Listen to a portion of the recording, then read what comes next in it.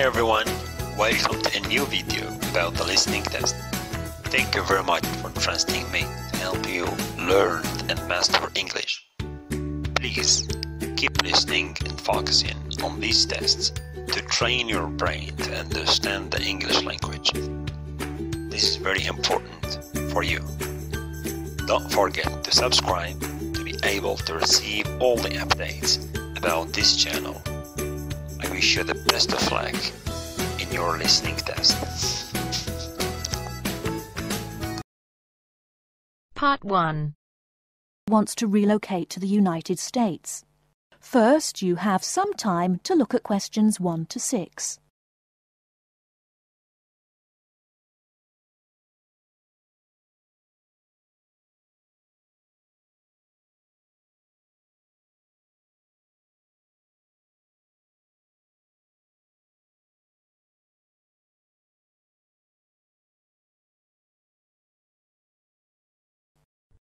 Listen carefully and answer questions 1 to 6. Good morning, and how can I help you? Good morning. My name is Sandra da Costa. I'm a first-year student and I'm a bit confused about a few things. I was told by a lecturer to come here. Okay then, take a seat, Sandra, and let me see how I can help you. Because this is your first year here, I'll need a few personal details. What did you say your name was again? Sandra da Costa. Is that Sandra? No, it's spelt with an O. So that's S-O-N-D-R-A. Mm-hmm. And can you spell your surname, please? It's D-A-C-O-S-T-A. Is that all one word? No, it's 2 words actually. Fine. And are you living on campus or in other accommodation? I'm living in university residences in Bramble House, the one on the main campus, room number 13. How are you finding it so far? Much better than I expected. I have quite a large room and we have a shared kitchen and bathroom. The other students I've met seem really friendly. That's good to hear. I think you've made a wise decision living on campus. Now just a few more details and then we can go on to discuss what's worrying you. Where are you from? My mother is from South America, but I was born in the north of Spain. That's interesting. And one more thing. Do you have a number we can contact you on in emergencies? Yes, I have a mobile number. It's 07764 543302. Let's just check that. Did you say 07764 543332? No, it's 543302. That's fine, Sandra. Thank you. That's all the information I need for the moment. Before you hear the rest of the conversation, you have some time to look at questions 7 to 10.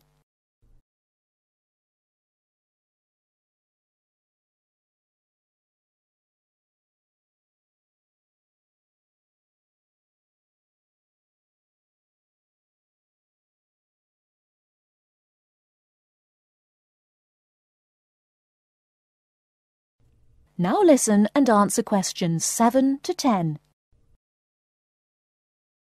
So, how can I help you? Well, I'm really worried about how I'm going to cope with university life. I mean, I feel like I don't know what's going on. Don't worry, Sandra. Most undergraduates feel like this in their first week. Well, maybe if I knew the campus a bit better, that might help. Do you have a map of the campus? Yes, I was given one during orientation week, but to be honest, I don't really understand it. Well, let's look at it together.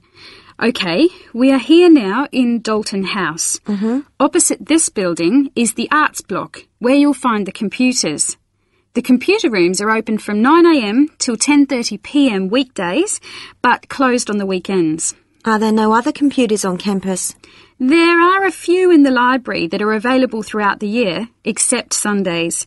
To get to the library, you keep going down University Lane, past the science block on your left. Opposite the science block are the chemistry labs, and the library is just on the right, next to Lab B. Fine. Another important building is the Students' Union. Turn left into Newton Drive. There are some trees and a little outside cafeteria. The Students' Union is just behind this. One thing I must check, have you sorted out your fees yet? Well, I filled in a direct debit form, so I suppose that means everything is fine. Probably, but you should go to the finance office just to make sure. It's at the end of Newton Drive. You'll need some identification, your passport or student ID. And is there a bank on campus? Yes, it's open normal banking hours and there is a 24-hour cash machine.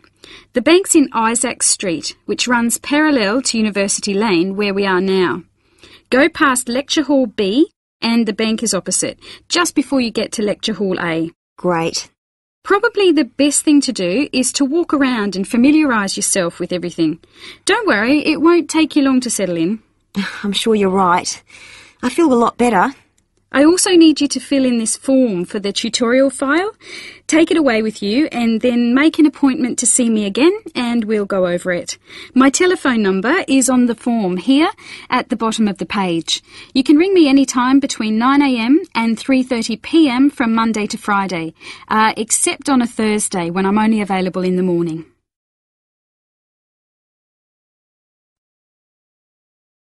That is the end of part 1.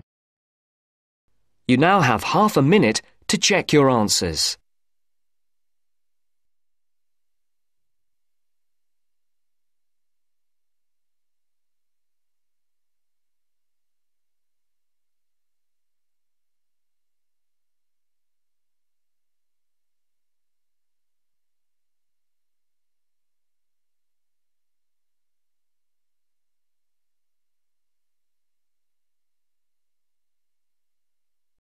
Now turns to part 2. Part 2. You'll hear two teachers discussing a school trip. First, you have some time to look at questions 11 to 16.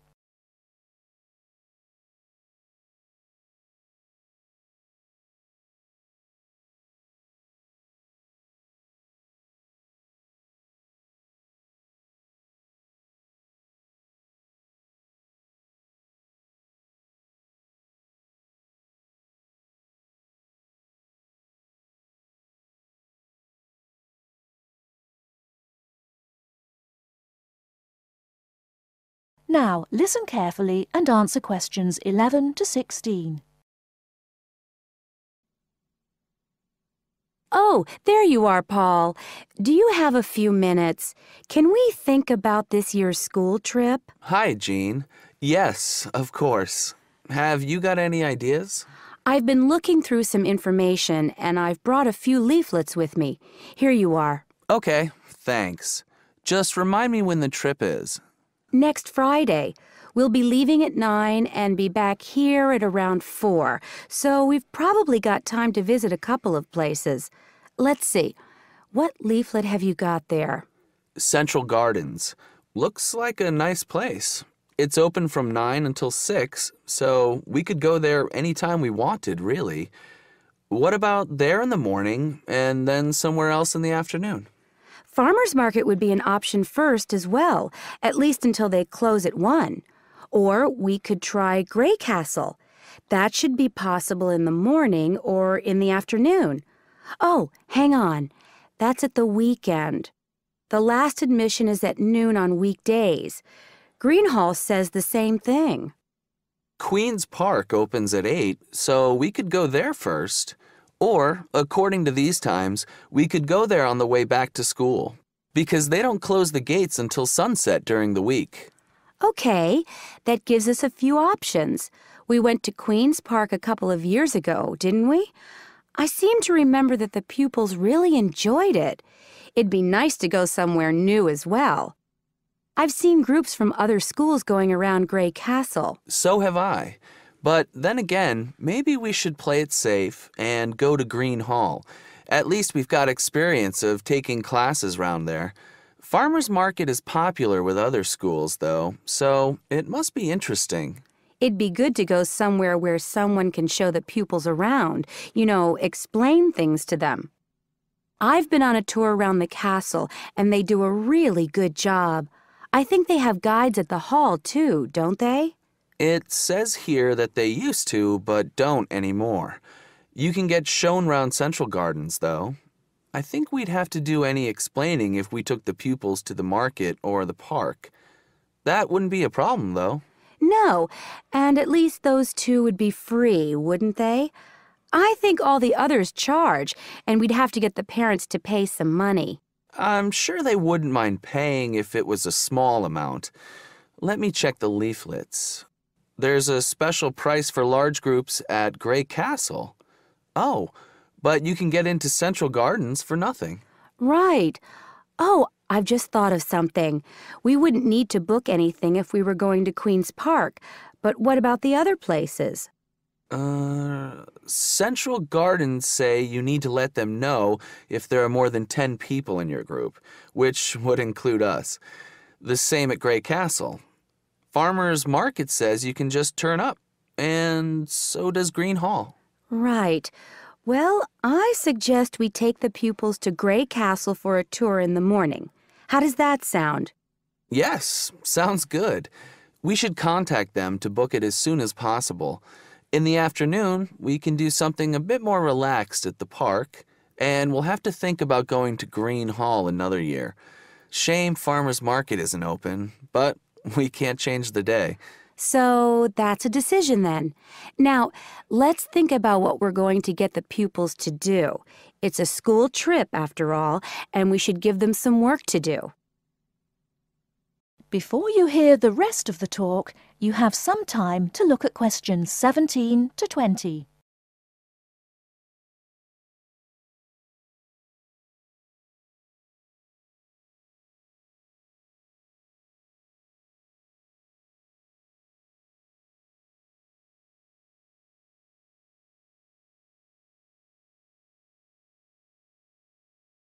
Now listen and answer questions 17 to 20.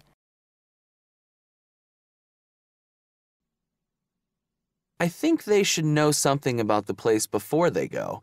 That way they know what they're looking at, and they'll be able to write about it better when they get back. I'll put some information together to look at home and give them copies after the next lesson. Good idea. I'll write something for them to do as they're going round the place. We did a quiz last year, and that worked really well. I'll do the same kind of thing this time. Okay. Now, what about the travel arrangements? How are we getting there? What do you think? I remember one year Mrs. Jackson took her group by bus, and that was a complete nightmare. It's quite a long way, isn't it? We could hire a coach for the day, which is what we usually do, or there's the train. It's rush hour, though, isn't it? So it'll be really crowded. And it'll be more convenient for the rest of the day if we've got our own transport. Yes, we'll do that then. Anything else? Oh, we need to let the parents know what's happening. We could ask the office to call everyone. It would take too long with so many. I know when we send a letter home, there are always a few pupils who lose it, but not all the parents have email yet, so I don't think we have any choice, really. I'll write something and take it to the school office this afternoon. Right. I'll go and tell the pupils the good news.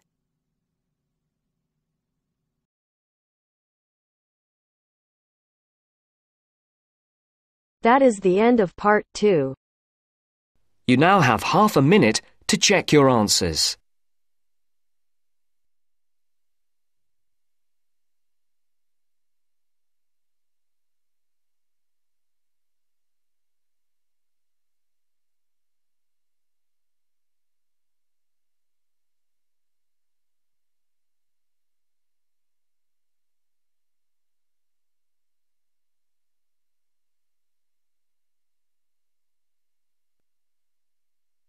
Now turns to part 3. Part 3. You will now listen to a talk on bicycles. First, you have some time to look at questions 21 to 25.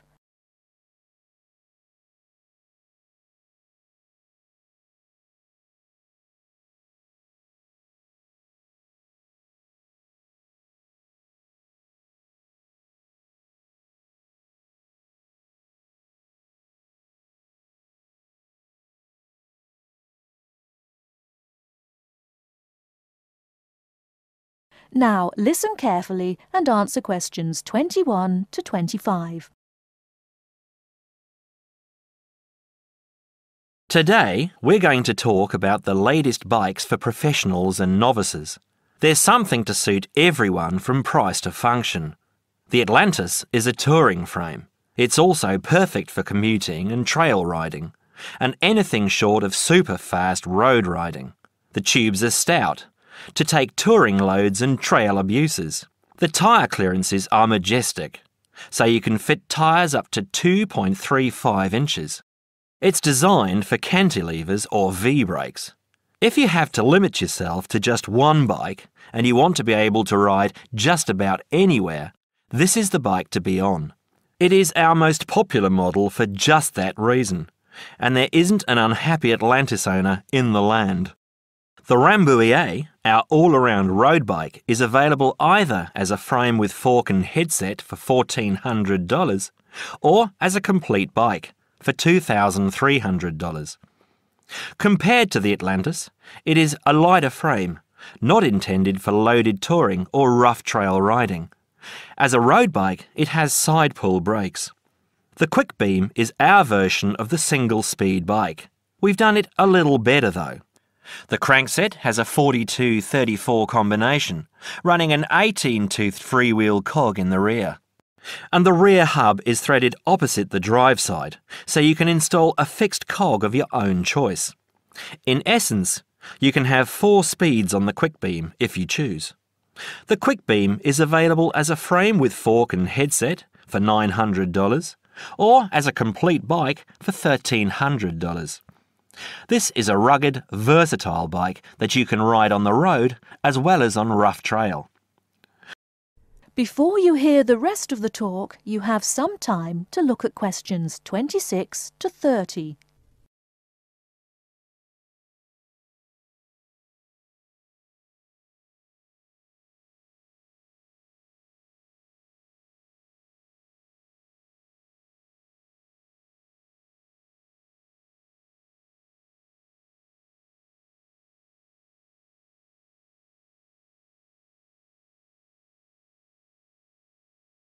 Now listen and answer questions 26 to 30.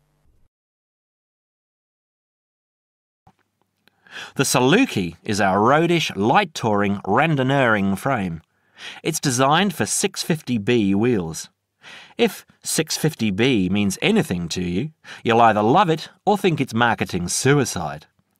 If you're new to 650B and a follower, you won't want it. If you're new and a rebel, you will. Now, I'll just talk a little about saddle comfort. The road bike, for the most part, has turned into a high-tech, uncomfortable machine, and the proof is all around us. Look through any bike magazine or catalogue, and you'll see the saddle up to 6 inches higher than the handlebars. It is impossible to be comfortable on such a bike. It forces you to lean forward, putting more weight on your groin, hands and arms. People ride these bikes with straight, locked-out arms and wake up with aching backs. They endure it, get used to it, or buy recumbents. When we custom design a bike for you, you'll be able to get a comfortable position. Your back will be between 45 and 50 degrees, and there will be a noticeable bend in the arms. And most importantly, your arms won't be supporting your body weight. You won't have to look up to look ahead, because you won't be hunched over and low. That means our bikes are more accessible for riding on the flats, or even for short climbs. We consider this when we design and build your custom frame. That is the end of part 3. You now have half a minute to check your answers.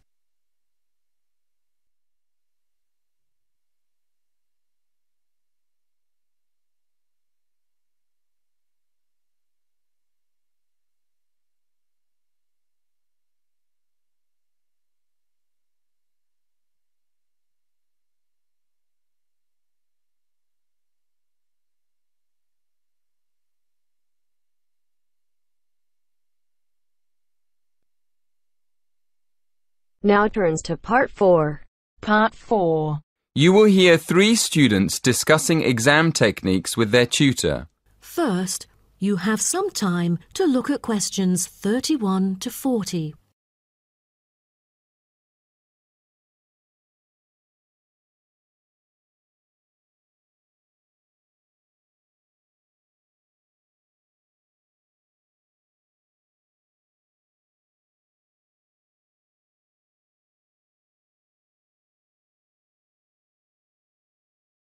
Now, listen carefully and answer questions 31 to 40.